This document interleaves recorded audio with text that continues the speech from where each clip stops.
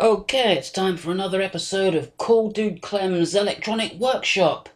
And this is going to be a one-off, or should I say a Cyrus one-off, because I found this amplifier just sitting there in the trash. Welcome to Cool Dude Clem's Electronic Workshop with me, your host, Cool Dude Clem.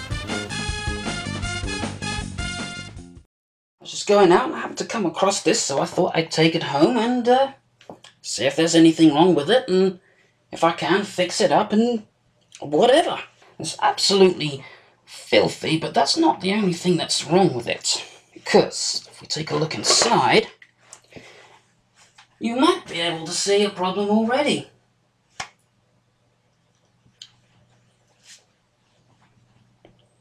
Can you see it yet? Okay, well, let me try to adjust the volume here, and then you might be able to see what's actually wrong. Look at that. Volume control is completely broken.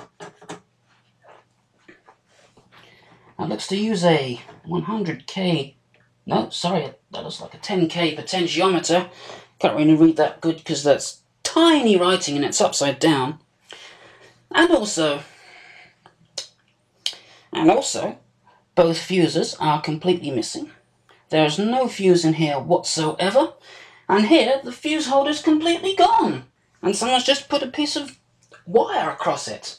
So anyway, I think the first thing to do with this, in repairing this thing, is I'll replace this potentiometer, then I'll power it up, take some voltage measurements, make sure nothing lets out the magic smoke or anything like that, and if that all seems good, I'll connect it up to some speakers and a tape recorder or something, and we'll see exactly how well it works.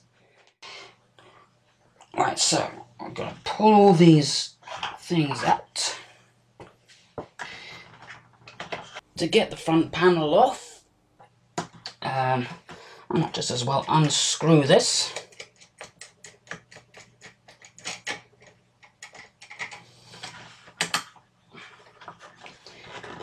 Let's see if I can just get that out. There we go.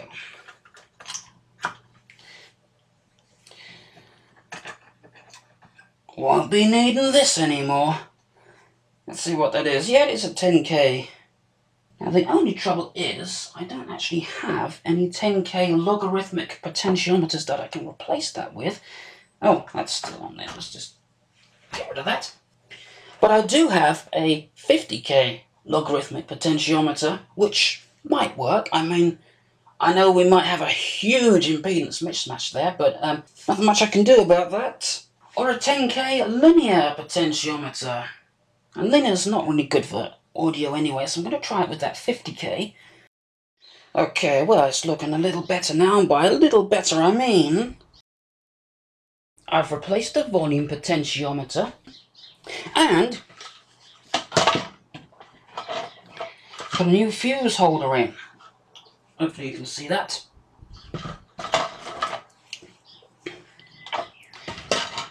Anyway, before I reattach this front panel, I'm going to power this up and test some voltages. I just did a quick measurement across there to make sure the fuse isn't blown, and I got about 17 ohms, so that tells me the transformer is still connected and the fuse isn't blown. So I'll just plug this in.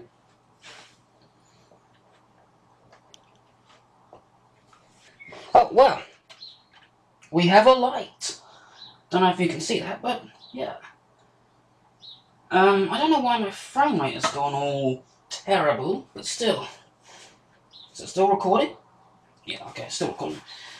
Okay, for some reason when I hold this up, my frame rate drops like a stone. It's kind of weird. I didn't do it that time, but anyway. Because I can see on the laptop screen that's recording.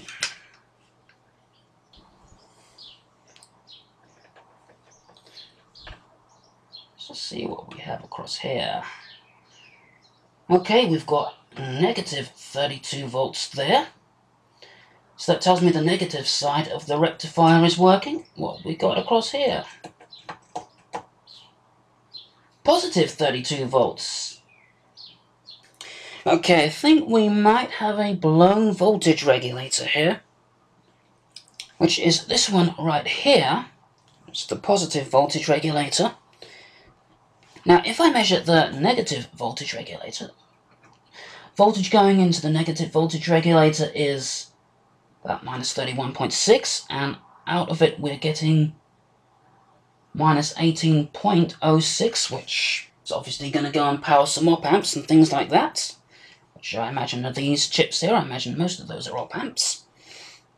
However, the positive voltage regulator, if we measure what's going into it, and the pins are reversed on the positive, so yeah,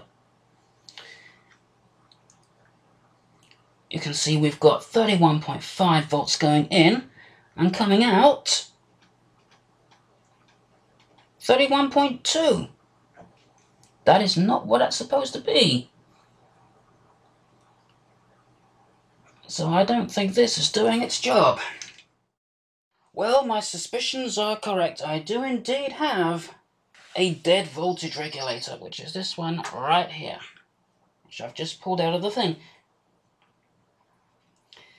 There is a complete dead short between pin 2, which is also connected to the metal case of the thing there, so I can just put it on the metal case there, and pin 3. Doctor, he's gone. Okay, it's not a complete dead short, but it's close enough. So, I've ripped this one out of one of my other projects I'm not using anymore. I'm going to whack that in and see if that fixes the problem. I don't know what could have caused it to blow in the first place, but let's just see what happens. Well, okay, I've replaced the voltage regulator now, so let's see what voltages we're getting now. Right, so let's put my meter here, and we have 17.8 volts, which seems to be just about right. I hope that dead voltage regulator didn't kill any of these op amps. I imagine those are op amps anyway. Well, only one way to find out. Let's test this thing. Well, good news. Good news. It's working.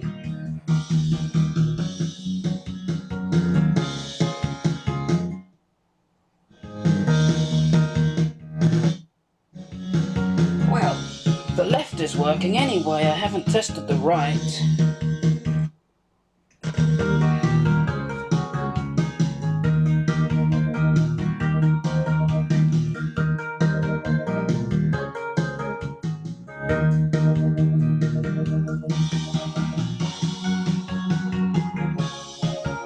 Alright, well, let's just turn this off so you can hear me again. That's working and sounds pretty good. I haven't tested the phono yet, but line input definitely seems to work. Okay, I'm going to test the phono input now. And I can't use the turntable's own cartridge because that's a ceramic cartridge, and that would just completely overdrive the input of the amplifier because that's for a magnetic cartridge. So I've got this, beg your pardon, I've got this magnetic cartridge here that I just found in my parts bin. Got a bit of a loose connection or something somewhere, but anyway. As this is a moving magnet cartridge, I've set the switch to moving magnet. I've got the got it into the left input of the amplifier. I've got the speaker connected up to the left output. So now, and I already know this works because I've just tested it, but proof of the pudding. There is nothing I won't do when you need a shoulder to cry on. I hope it will be mine. Alright, so there's the left input. Now we'll go and... oh! Look at that! I was trying to pull this thing off, and look what happened! That bloody thing's come apart! Well, okay. Now let's test the right, because, well, I think it's just better to test the channels individually. So, I've got this hooked up to the right input. Got the speaker hooked up to the right output. So let's give this a listen. And I really hope I don't get screwed by the copyright police for this. But, let's see.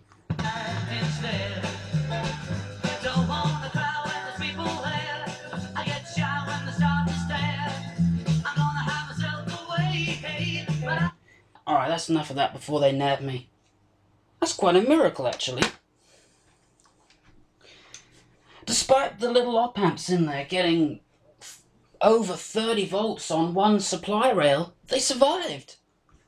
I don't hear any sign of distortion or any other nastiness in the sound, so I'm going to say this is a successful repair.